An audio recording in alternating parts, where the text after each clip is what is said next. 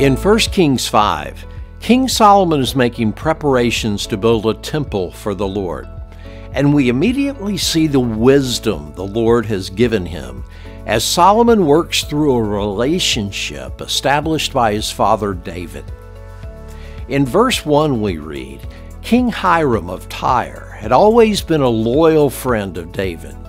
When Hiram learned that David's son Solomon was the new king of Israel, he sent ambassadors to congratulate him, and God's timing couldn't have been more perfect.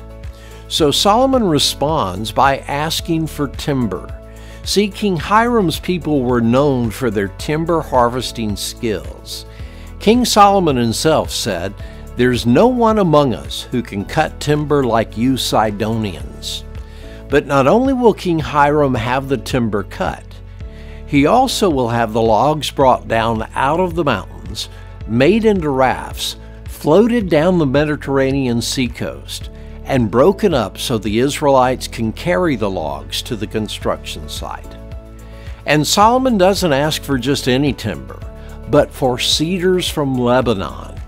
To this day, the cedars of Lebanon are a national emblem and treasure. They grow to 130 feet in height and have a massive trunk that can grow up to 8 feet in diameter. Cedar wood is prized for its fine grain, attractive color, and fragrance. It's exceptionally durable and immune to insect ravages.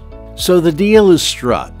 Hiram supplied as much cedar and cypress timber as Solomon desired, and Solomon would supply food for King Hiram's household. But what is it that you and I are to take away from this exchange of commodities between two kings 3,000 years ago? Relationships matter.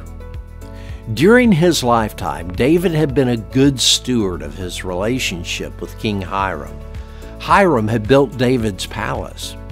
And while we aren't told much more than that in Scripture, their relationship obviously didn't end there. And David's investment in this relationship continued to produce fruit even after David was gone.